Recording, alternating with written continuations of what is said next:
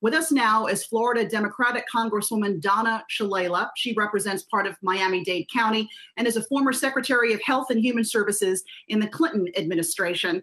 Good morning to you, Congresswoman. Thanks for being with us. First, your response to the president revealing that he is positive for the coronavirus.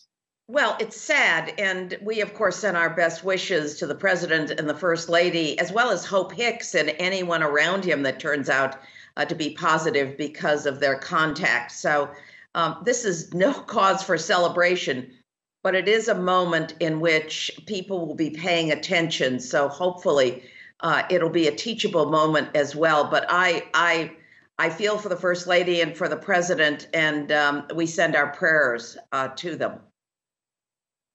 Congresswoman, we're seeing rising coronavirus cases in Florida. What do you make of the governor's response there? Oh, I think it's reckless. I don't think it's based on science. We have to be extremely careful. And I know all of us want to get the economy going again, but getting it going in the middle of COVID spread is very dangerous. Look, it's hard to bring the economy in my district back. I represent, among other communities, Miami Beach. Miami Beach has 90,000 residents. Last year, they had 10 million visitors. My district has the Port of Miami with the cruise lines.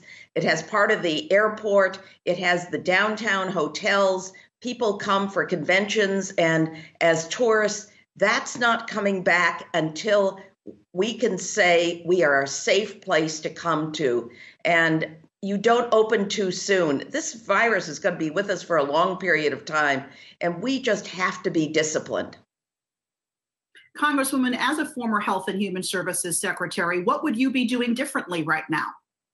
Oh, my heavens. From the beginning, the president, whoever the president I work for, would have taken hold and led the country using the Defense Procurement Act, outlining what the national government should do, what the state government should do.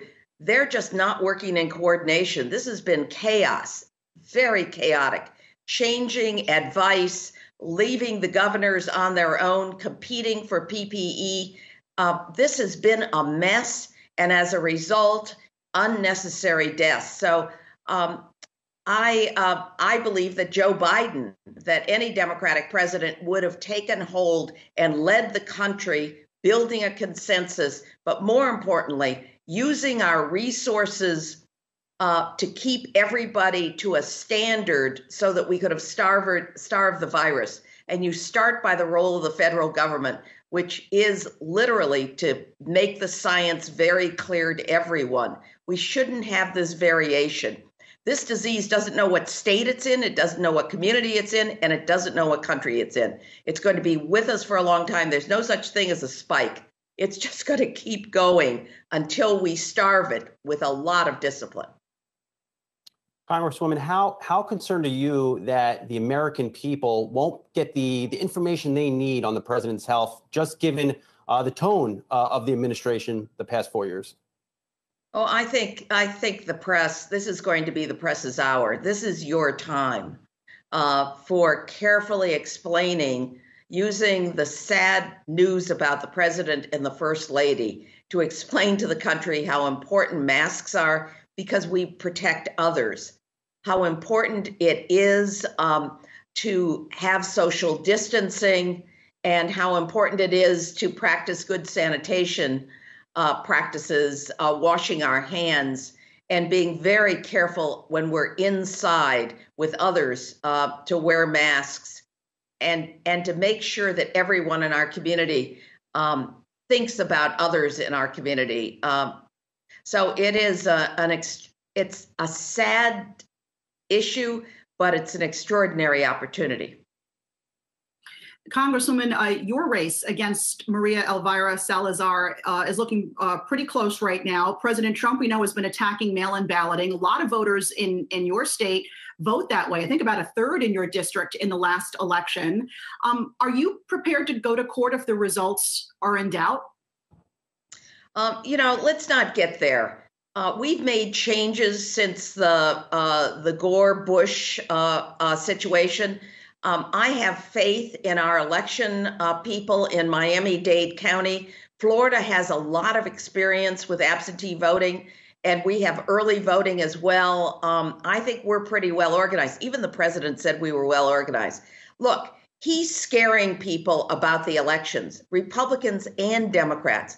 That's an attack on democracy, on our most important institution, on our right to vote. And every state, I hope, is doing what Florida is doing, and that is offering options for people to be able to exercise their right to vote. And we've got lawyers all over the place. If we have to go to court, of course, we'll go to court. But I'm hoping, I'm actually hoping that the election will be so overwhelming, both mine and the presidential, that we won't have to do anything like that, and there will not be a lot of problems. But everybody is moving in the same direction. We've had bipartisan support for voting absentee, actually voting from home in Florida, and we've kept that bipartisan consensus in Florida. So we're slightly different than the rest of the country, but we're going to be watching it like a hawk. All right. So will we. Congresswoman Donna Shalala, thanks so much for your time this morning. You're welcome. Hey investors, Zach Guzman here. Are you interested in learning more about the markets and getting the latest financial news? Well, then click right here to subscribe to our Yahoo Finance YouTube channel. Get the latest up-to-the-minute market analysis, big interviews in the world of finance, and information on how to manage your money every day wherever you are.